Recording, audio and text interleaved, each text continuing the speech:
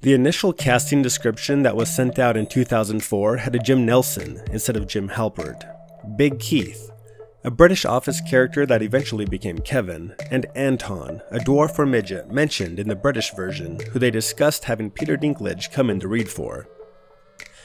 The Office wasn't even close to being successful that first season. Every episode did worse than the previous, and the entire production staff moved on to new projects, assuming The Office was over. President of NBC Kevin Reilly fought for a second season, but could only get 6 episodes ordered at half budget. Everyone had to take pay cuts. Then the 40-year-old virgin released, turning Steve Carell into a huge movie star.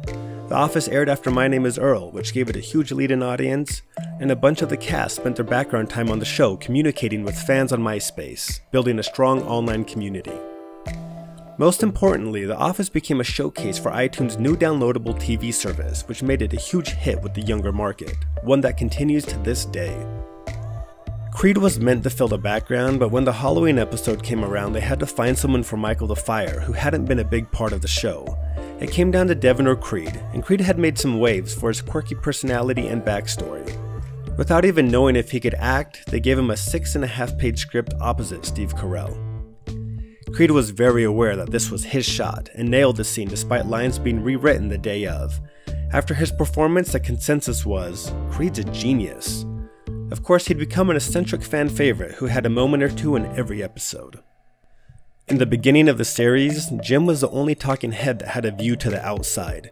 Everyone else's interviews would take place facing inside the office. The idea was that the view outside represented more of a future and possibility of escape. And when Pam and Jim's relationship finally blossomed in season 4, she got her own window. There's a widespread misconception that The Office was largely improvised, and many of the actors did come from an improv background. They also fielded one of the most talented writing teams in the business, and according to the actors, it was 90% scripted, it was 98% scripted, and 100% scripted. You're not there to revise it, you're there to execute it. Now after the scene was acted to script, there'd be a chance to improvise, mostly from Steve Carell and Rainn Wilson. Everybody besides Steve Carell pretty much stuck to their lines. Thousands of ideas never made it to film. Greg Daniels wrote a Pet Day episode. There was one called Premonition, where someone had a dream that someone died on the way home, so no one wanted to leave work. One where Phyllis goes through menopause and sets the thermostat so low that Angela freezes to her desk. A storyline where Jim loses Pam in a poker game. And one where Michael accidentally crucifies himself on his garage door after playing basketball with Jim. He's left there all night and comes into work feeling very Christ-like. Here Comes Trouble had a storyline where Andy and his buddies killed one of their friends in college when they were all super drunk, and he's unwittingly been part of a murder silence pack. Greg Daniels had Roy showing up to Jim and Pam's wedding on a white horse to win her back. Dwight eventually takes the horse and jumps it into Niagara Falls. The camera crew being revealed was always planned, and one idea was that the original British Office creators, Ricky Gervais and Stephen Merchant, were the ones behind the camera. Jake Lacey and Clark Duke were brought in for what was planned to be a season 10 Office reboot featuring a new cast, until Greg Daniels and company decided to end things in season 9. And head of NBC, Ben Silverman, wanted Parks and Rec to be an Office spin-off, possibly introducing Leslie Knope as Andy Bernard's girlfriend as a lead-in to the new series. Years before The Office, Warren Lieberstein, Toby's brother, was going to an important meeting with fellow writer Halstead Sullivan. As they walked through the marble floor lobby on a sunny day, Warren went to throw his gum away.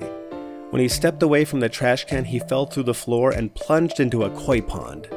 Does this sound familiar? His agent texted him after. I heard he made a big splash at the meeting. When it came time to film, Steve Carell asked, "Is this even believable? Can anyone possibly believe that I fall into a koi pond?" And Toby said, "It happened to Warren."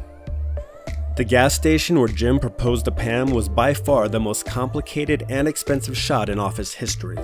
They had 9 days to scout, design, build, and shoot a gas station rest stop with a 4-lane parkway. It was filmed behind a Best Buy in Glendale, California, and was merely a facade, with multiple construction cranes holding up water tankers and hiring 35 stunt drivers. It cost $300,000 to produce. You no doubt remember this intro. It's the punchiest one of the series, and that's because NBC had this episode follow Super Bowl 43 and wanted to lock in those 98 million viewers. The bizarre movie within the show exists because NBC executives wanted a big guest star, and Greg Daniels didn't want Matt Damon or Ben Affleck in Scranton, so they compromised and got Jack Black and Jessica Alba in a movie that the characters would watch in the show.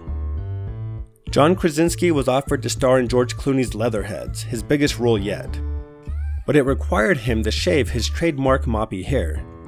He was contractually obligated to keep his look, but John did it anyway and had an extremely expensive wig fashioned. It appears he first used the wig in Cocktails late in season 3. Afterwards, he went to talk to Greg Daniels about it, who said, "John, I'll know if it's a wig, you can't fake that kind of thing." Then Krasinski removed it, and a surprised Daniels said, "You win." Steve Carell wanted to stay till the end, but NBC never contacted him. It was managed so poorly. This was when the network lost its ability to manage talent for a while, whether it was the Conan-Leno situation or losing Carell. The network executives at the time were Jeff Zucker and Bob Greenblatt, and their recounting isn't exactly reassuring. I vaguely remember having conversations with Steve, but I don't remember any details. I can't remember the sequence of events. I'm telling you, Steve wanted to stay. His manager contacted them and said he's willing to sign another contract. It appears we have NBC leadership to blame for this. As mentioned, meeting the documentary crew had always been planned. They found the most realistic option would be that Pam's boom guy had fallen in love with her over the course of a decade. They called Brian Whittle, her actual boom guy, in to audition for the role of himself, which he didn't get, though he did get the part of annoyed parent earlier that episode. NBC wants a reboot. This isn't just a rumor, it's absolutely being talked about by NBC. If Greg wanted to do a reboot, they would do it in a second. It's a sandcastle an inch from the water. It's coming. And Greg Daniels in an email said, "NBC wants it. I'm thinking about it. I just don't know."